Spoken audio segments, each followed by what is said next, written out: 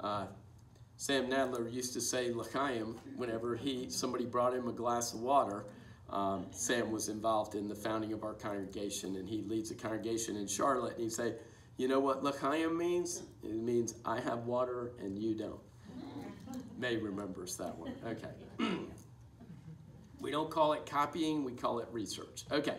All right, so now that we've kind of caught ourselves up, the next thing I need to do, let's see if I have any more. Oh, yeah, here we go. I forgot about getting ready for this. All right, it works. Now, why did I do that? Because I want to tell you Happy New Year. Wait a minute, you may be thinking your timing is a bit off, but I hear somebody yelling it out there. You're right, my timing is off. It's not going to be New Year's for 2 more days, right? Now, I'm not talking about the new calendar year. I'm talking about the new year for trees. Anybody heard of it? I heard somebody yell it out. Yeah, those who have been coming.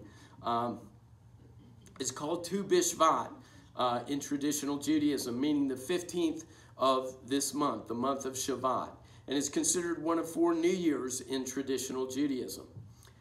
Why do we need a new year for trees? You may be asking, and I'm glad that you did. The answer is actually found in the Torah, beginning in Vayikra, Leviticus 19, verse 23. I realized I opened it up, and I said l'chaim, but I never drank it. Oh, that's good. Okay. Leviticus 19:23. When you enter the land and plant various kinds of fruit trees, you are to regard its fruit as forbidden. For 3 years it will be forbidden to you and not eaten.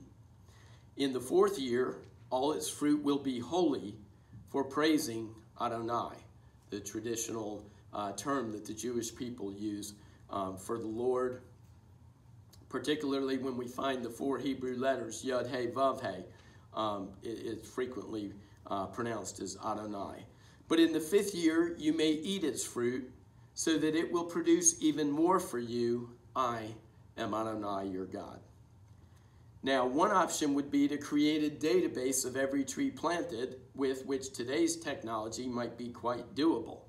However, this instruction has existed for thousands of years. So the Jewish people have always considered any tree from a previous year to be 1 year old on the 15th of Shavat, 15th year of the 11th month. So now we have a new year for trees. And in Israel, it has become a tradition to plant a tree on this day. In what was once a wasteland, trees are flourishing. Israel produce is exported today worldwide in fulfillment of Yeshayahu, Isaiah 35, verses 1 and 2, which says, "The wilderness will be glad, the desert will rejoice and blossom like the lily. It will burst into flower, will rejoice with joy and singing, will be given the glory of the Lebanon, the splendor of Carmel and the Sharon. They will see the glory of Adonai, the splendor of our God." These words were written long ago by the prophet Isaiah. And for 2,000 years, it seemed like it was just poetic language. There's no way that the wasteland that the land of Israel had become could ever be inhabited by large population, could become a large population center, could generate produce, not just for the inhabitants of the land, but even exported worldwide.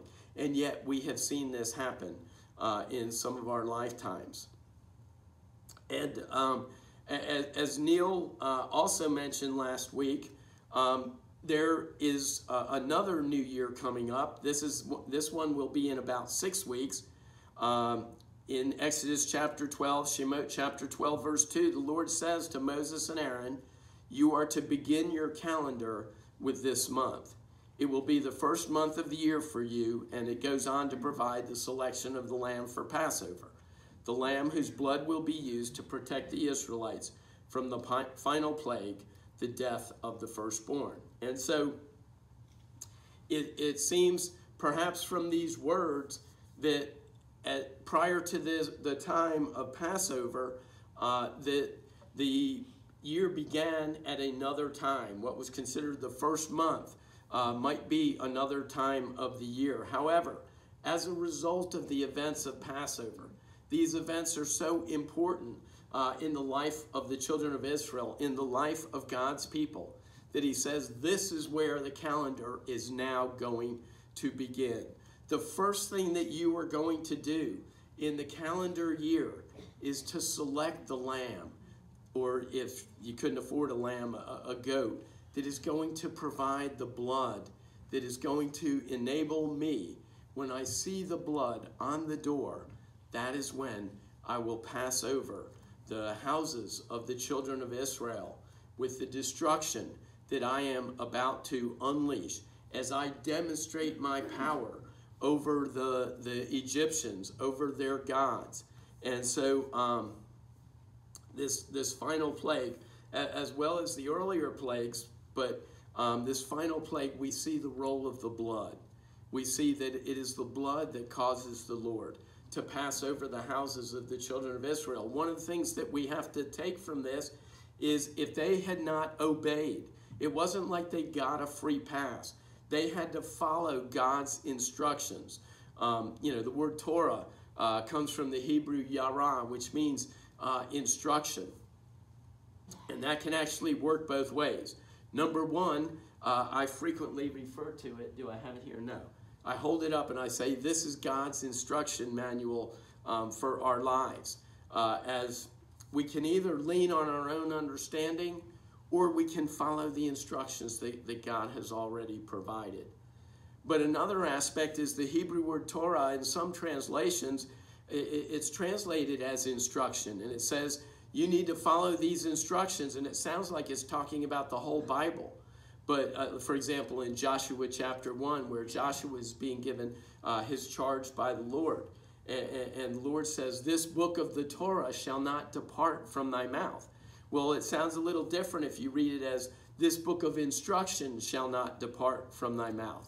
But it's really the Torah that was Joshua's instruction manual as he was going to lead the children of Israel into the land that God had promised them to conquer the inhabitants of the land whose sin had filled up to the point that the Lord said that they would be kicked out of the land, and he warned the children of Israel.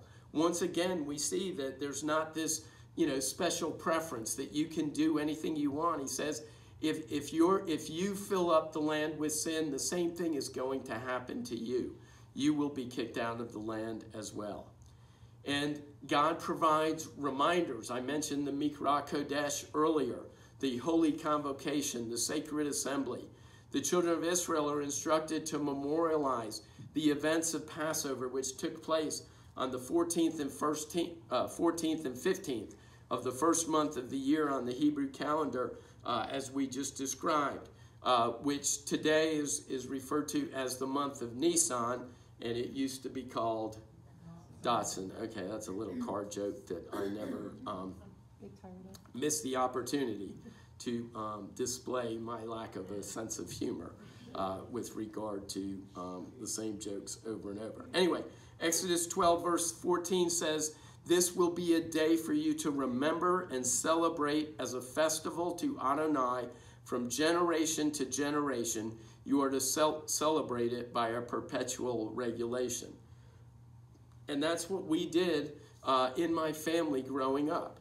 Every year we would observe the Passover. Now, I don't remember a lot about those events other than the story seemed to go on forever and the food never seemed to get there.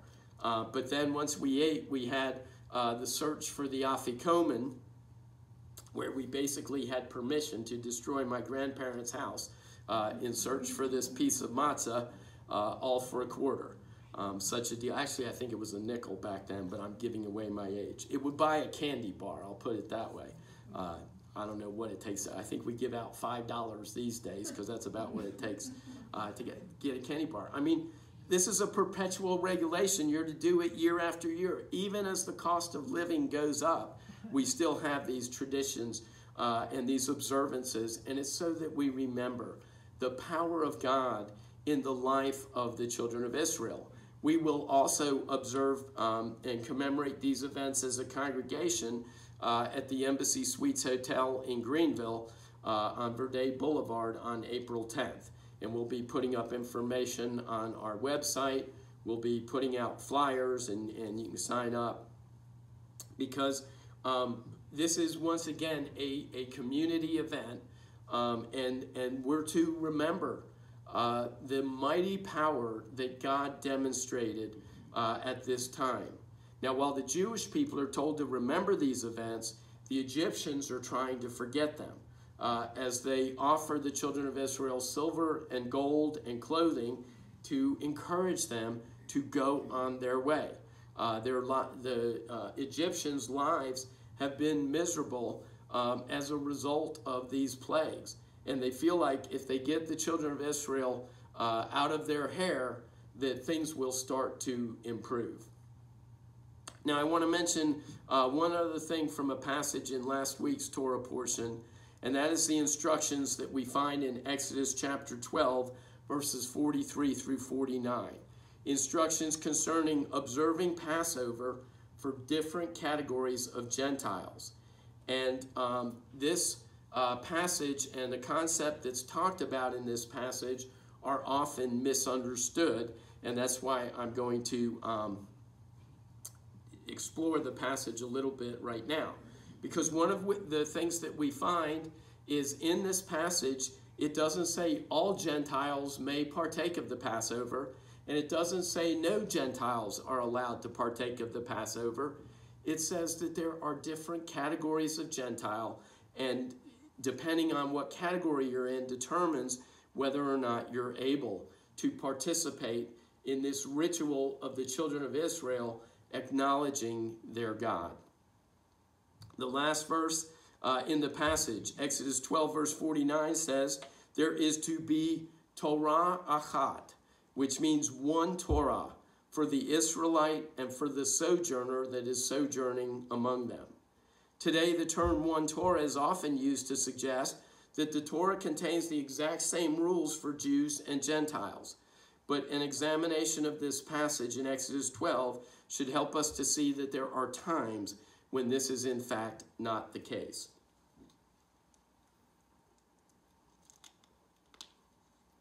These days it should be, I have water and so do you, because a lot of people tend to bring water and try to stay hydrated during the service and other times as well. Okay, beginning in Exodus 12 verse 43, it tells us, and we're going to talk about some Hebrew terms because different translations say it a different way, but the Hebrew is exactly the same. At first it starts out talking about Ben Nachar. Ben means the son, and Nachar generally means stranger. And in Exodus 12 verse 43, it says the son of a stranger, the Ben Nachar, is not to eat of the Passover. But then in the next verse, Exodus 12 verse 44, it says that an Eved, a servant purchased with money. In the passage we read, and even in some of our prayers, Moses is referred to as Moshe Abdi, Moses my servant. And here this is talking about the same Hebrew word, Eved. A servant purchased with money may eat of the Passover, provided he has been circumcised. And then the next verse, Exodus 12:45, says the temporary dweller, the Toshav, and the hired hand, the Shakir, once again are not permitted to eat of the Passover. And then in Exodus 12 verse 48, we find the final category of Gentile who may eat of the Passover. The verse talks about Yagur Itka Ger, which I translate as the sojourner sojourning with you.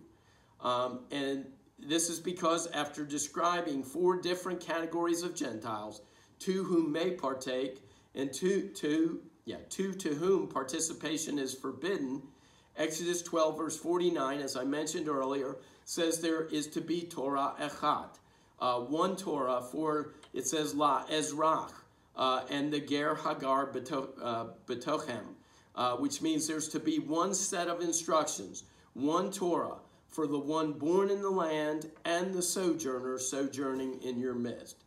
So I'm hoping that in the way we've gone through this passage, you can see how those who conclude that what the passage is saying is that Jews and Gentiles have to do things exactly the same way when it comes here to the observance of Passover are simply not understanding what the passage is really all about.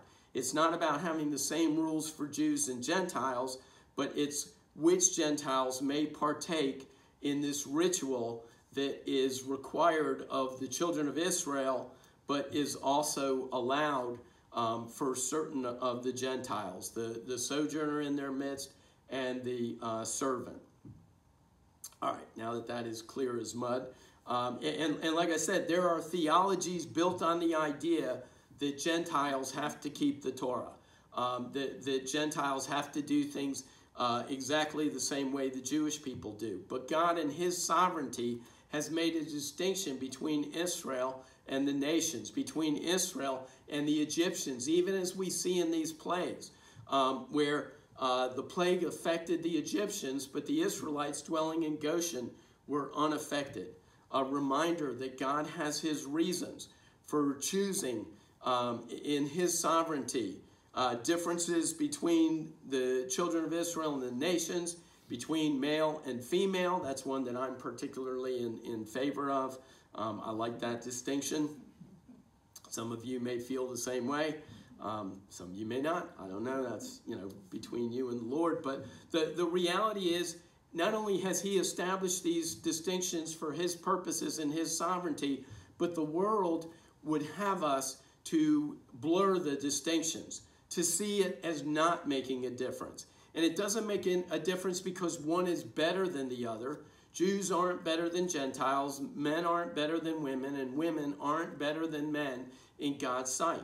They just have different purposes.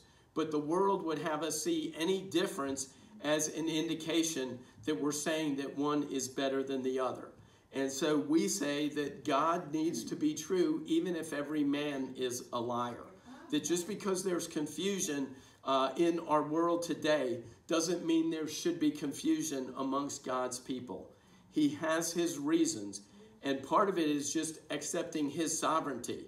We're not going to understand everything there is to understand. Sometimes we just say, I'm trying to think who it was, Ezekiel says, Lord, you know. I don't know. Can the dry bones live? I don't know, but you know, Lord. And so, sometimes that's our answer. Lord, this one is above my pay grade, as we used to say when I was in the Navy. This one is in your control. And the good news is it's all in his control. If we didn't have that assurance, if we didn't have that played out over and over again in the scriptures, then we might take a look at our world today, and I don't think we could blame people for saying, what in the world is going on? What direction are we headed?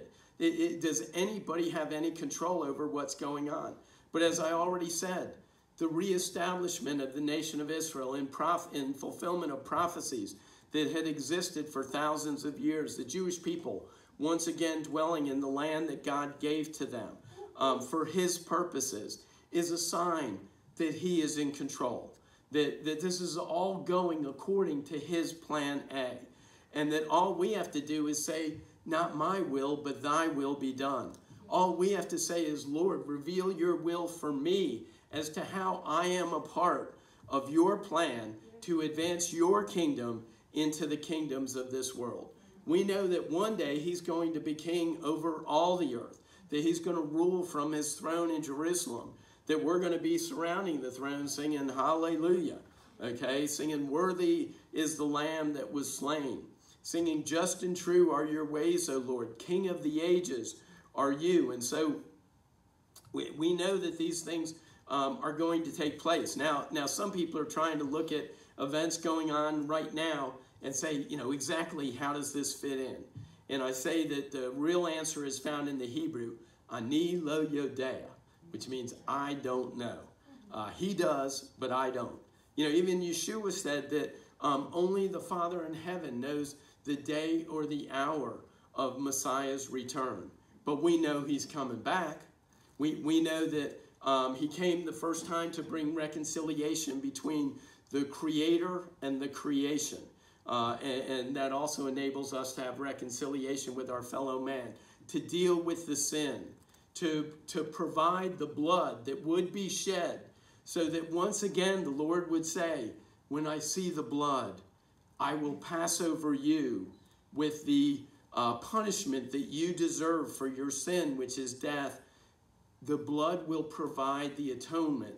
And in my grace, you are able to be forgiven, to receive forgiveness, to receive atonement, forgiveness for your sins. That's actually the promise of the New Covenant Scriptures to the Jewish people. I will forgive their iniquity, and I will remember their sin no more, found in Jeremiah chapter 31. As this all plays out with God demonstrating his faithfulness to the Jewish people and sending Messiah, not as he came the first time, as the suffering servant, lowly, humbly, riding on a donkey. The Jewish people sometimes refer to him as Mashiach ben Yosef, Messiah, son of Joseph. But when he comes back, he's coming back, I heard a Messianic rabbi once say, with a sword in his mouth and fire in his eyes, as Mashiach ben David, Messiah, son of David, to establish his kingdom, to deliver the nation of Israel. You can read about it in Zechariah chapter 14. The nations are all lined up against them, something that we see playing out in our day. Is this the final alignment? Once again, Ani lo yodea. I don't know. It certainly could be, but there may be additional cycles. All I know is that as long as God is in heaven, as long as we see the signs in the heavens of the sun, moon, and stars, then the children of Israel will not cease before the Lord, as it's described in Jeremiah 31, continuing to read beginning in verse 35 through 39, that he remains faithful and his purposes will be accomplished. And we just seek to do what he has instructed us to do as we seek a greater understanding of his will for our lives, as we seek his blessing on our efforts to bring the message of his unconditional love to a world that otherwise would not understand. But those who know us, who know that one time we were just selfish and we were all about doing whatever we felt like doing, when they see us display unconditional love, when they see that there's been a change in us as a result of the Messiah in our hearts and in our lives, that can be a message to our friends, to our Jewish people, to our community, to the world around us. Now I want to talk about this week's Torah portion called Beshalach, which means, begins in Exodus chapter 13, verse 17. Beshalach means in letting go. I know you've been wondering all along whether or not this was actually going to happen, but we find out that Pharaoh actually does let the children of Israel leave Egypt. So I no longer have to say spoiler alert when I say that. The first verse in this week's portion says that the Lord has to direct the Israelites away from the shortest route because it would take them past their arch enemies, the Philistines. Exodus 13 verse 17 tells us that the Lord was concerned that fear of their longtime enemies and the prospect of war might cause the Israelites to want to go back to the land of Egypt. Now let's examine why the Israelites might prefer to go back to slavery under Pharaoh than venture toward the unknown that lay ahead. Yes, they had recently seen the Lord demonstrating his miraculous power through the 10 plagues, but their future was in an unknown land with unseen challenges. And if they got too close to their arch enemies, the Philistines, the Lord knew that their instincts would be to make a U-turn, head back to the familiar misery in Egypt, rather than face down their fears of their enemies and of the unknown that lay ahead. I've mentioned Keith Green in the past. Unfortunately, he died in a plane crash in 1982 at the age of 28. But one of Keith's songs is called "So You Want to Go Back to Egypt." The song, with a touch of humor, addresses some of the challenges of life in the wilderness. At one point, he writes of the daily diet, referring to manna hotcakes in the morning and a flaming manna souffle at night. And the song fades out with him talking about more manna delicacies, manna waffles, manna burgers, manna bagels, filet of manna, manicotti, and banana bread. Through humor, he had a serious point to make, that all too often we are just like the Israelites. We talk about the promised land, but our actions say we long for our lives back in Egypt. As we continue in the Torah portion, we find that the Israelites have some bones with them. Joseph's bones, right? Remember, Joseph knew that Egypt was not his home, just as we know that this world is not our home. According to 1 Peter 2, verse 11, we're strangers and pilgrims passing through this world on the way to our eternal destination, where we will spend the rest of eternity in the Lord's presence. Here, the Lord's presence is manifest as a column of cloud by day and a column of fire at night, leading the Israelites out of Egypt. So imagine, picture the scene. You have this column of fire at night leading the children of Israel out of the land of Egypt. What, could be better? I mean, surely now everything is going to go just the way they would want it to. Kind of like, having Allstate insurance, right? They're in good hands until mayhem strikes in the form of Pharaoh changing his mind again and deciding to chase after them. When the Israelites see the Egyptians coming, the people ask Moses in Exodus 14, verse 11, "Why'd you bring us out in the desert to die when we could have continued to live as slaves in Egypt?" Can we identify? Right now, slavery is not looking quite so bad to them. And we feel like if we had been there, things would be different, right? But remember, these are just a bunch of ex-slaves on foot with their families, with no weapons, and in front of them is a large body of water. And the Lord's presence is leading them in a cloud, but there are also mountains on both sides of them, and behind them are the chariots and horses of Pharaoh's army bearing down on them. They have to overcome their fleshly fear, their doubts, so that they will be able to trust in the Lord. But that is much easier said than done for them and for us. In Exodus 14, verse 13, Moses says to the people, "Do not be fearful, remain steady, and see the Yeshua of Adonai, the salvation of the Lord, which he will show you today. The Egyptians whom you have seen today, you shall see them again no more. Adonai, the Lord, will do battle for you." And then the column of cloud moves between them and the Egyptians. Actually, the Hebrew of Exodus 14:19 says it is the Malach HaElohim, the messenger of God, that now stands between the Israelites and their pursuers. Exodus 14, verse 20 also tells us that the pillar of fire protected the Israelites throughout the night by keeping the Egyptians in darkness while providing light for the Israelites. What does that sound like? The plague of darkness that Neil talked about last week. And then Moses holds out his staff as the Lord had instructed him, and the waters of the sea part so that the Israelites are able to go across the Yam Suf, the Sea of Reeds, on dry ground. And after the Israelites have crossed, the Lord instructs Moses to reach out his hand again over the sea, and the waters return, and all of the Egyptians are drowned, and Moses' statement that the Israelites would not see the Egyptians again comes true. In Exodus 14, verse 31, we're told that the Israelites fear Adonai. They believe in Adonai and his servant Moses, Moshe Avdo, his servant Moses. They sing a song to Adonai in Exodus chapter 15, one of the songs referred to as a song of Moses. This song is so good, a number of Messianic songs have come out of it. The chorus of a song we sing at our Passover Seder, the horse and rider, comes from the first two verses of Shemot, Exodus chapter 15. The Mikamoka from the traditional liturgy that we sang earlier comes from verse 11. And one of our Torah March songs comes from verse 18. Adonai Yimloch Le'olam Va'ed, it says in the Hebrew, which means the Lord will reign forever and ever.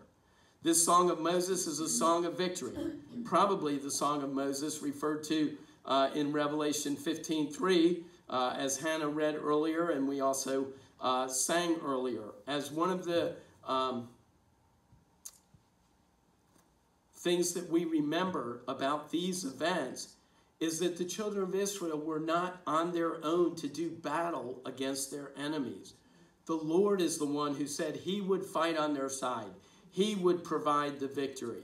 And so when we need victory in our lives, we want to remember God as the God who is able to deliver the victory. He's done it physically for the children of Israel. He can do it spiritually for you tonight. And we find similarly in the Haftarah portion from Judges, the victory of Barak over Sisera and the Canaanites in Judges 4, followed by a song in Judges 5, as once again the Israelites are singing these songs to celebrate the victories that the Lord has given them over their enemies. Songs help us to remember. And one day we'll be singing the Song of Moses and the Song of the Lamb. We will sing, "Great and marvelous are your works, O Lord, just and true are your ways." So with God leading them, surely the Israelites will live happily ever after and do everything the Lord wants them to do, right? Just like us, right? Like the Israelites, we will not find perfection in this world. The Israelites encounter bitter waters and they complain, even though the Lord shows Moses how to make the waters sweet. They're hungry and they complain, even though the Lord provides quail and manna. And finally, another of their enemies, the Amalekites, show up to do battle. Anybody know the name of a famous, or maybe I should say infamous Amalekite? Here's a hint. If you knew it, I would have to boo you. Come to our Purim celebration next month and you'll learn why we boo Haman. Or you can see us boo him tonight, at least his name. In the battle against the Amalekites, whenever Moses' arms are raised, the Israelites prevail. But naturally, Moses' arms become tired.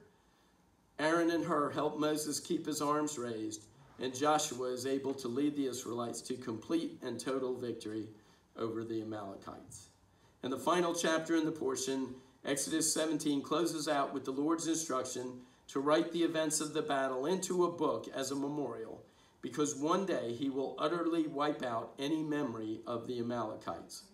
Moses builds an altar and calls it Adonai Nisi, which is often translated as the Lord is my banner, but can also mean the Lord is my miracle. Will you trust him for a miracle in your life tonight?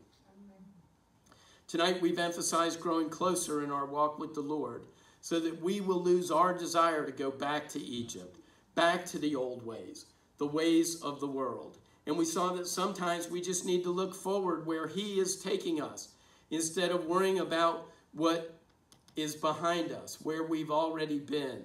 It all starts with our willingness to trust in the Lord. Rav Shaul, the Apostle Paul, says in Philippians 3, verses 13 and 14, that he wants to forget what has gone on behind him so that he might press forward toward the mark for the prize of the high calling in Messiah Yeshua. Now, perhaps you've never trusted the Lord for his provision of salvation. Tonight, you can stand still and see the Yeshua of the Lord. Yeshua means salvation. It was also the Hebrew name given to Jesus when he was born at the direction of the messenger. And it says in Matthew 1, verse 21, you shall name him Yeshua. You shall name him salvation because he will save his people from their sins. Perhaps you've been living in Egypt with the world's demands as your cruel taskmaster. As I often point out, the world will chew us up and spit us out without even giving it a second thought. But tonight you can put your trust not in this cruel and unfeeling world. You can put your trust in the creator of the universe, who sent his son Yeshua to die on yours and my behalf, to demonstrate how much he loves us, who sent him to be the Messiah for Israel and for all mankind. So I'd like to ask, with every head bowed and every eye closed, if you've never before accepted Messiah's sacrifice for forgiveness of your sin, but you want to hear the Lord say to you tonight, I have forgiven your iniquity and I have remembered your sin no more. All you have to do is say yes to him, to apply the blood of the Lamb, Messiah Yeshua, to the doorposts of your heart, simply by raising your hand and putting it right back down. Is there anyone? We always give that opportunity. Now I'd like to talk to those who have already accepted Yeshua as your Messiah. As believers, we think we should never be in bondage. But as we look around, if we're honest about it, we will see that this world can get us in its grasp and we'll hold on for all it is worth. It can be some secret sin in our life. It can be some huge sin that we're unwilling to even acknowledge. But the freedom Messiah offers can break through whatever chains the adversary would use to keep us in bondage. Do you want to be set free tonight? Perhaps your old nature, your flesh, continually is calling you back to Egypt, but now you are ready to move forward, to be set free and enter the land of promise tonight, to say no to the trophies of this world and yes to trusting in the Lord from this day forward. Yochanan John 8 tells us we can become slaves to sin, but if the Messiah sets us free, that is when we are truly free. So if you want to be set free tonight, I'd just like to ask you to stand right where you are. And those of you who are standing, I would ask you, do you want to go back to Egypt? Or are you ready to be set free and to go forward towards the land of promise? As Lord, you see those who are standing, it may be some who are listening to the videos on the internet, on the Facebook page or the YouTube page. Lord, we ask you to forgive us for desiring the things of Egypt and the things of this world instead of the things that are important to you. And Lord, we are committing to trust in you as we move forward toward the promised land that you have desired that we would enter into. We're committing to be obedient to you in our marriages, in our families, in our congregation, in our relationships, in our jobs, and in all that we do. And we thank you, Lord, that you are a miracle-working God today, and you can do the impossible in our lives just as you did long ago. And we ask all these things in the glorious name above all names, the name of our Messiah Yeshua. And everyone said, Amen and amen. God bless you all. Thank you all for coming.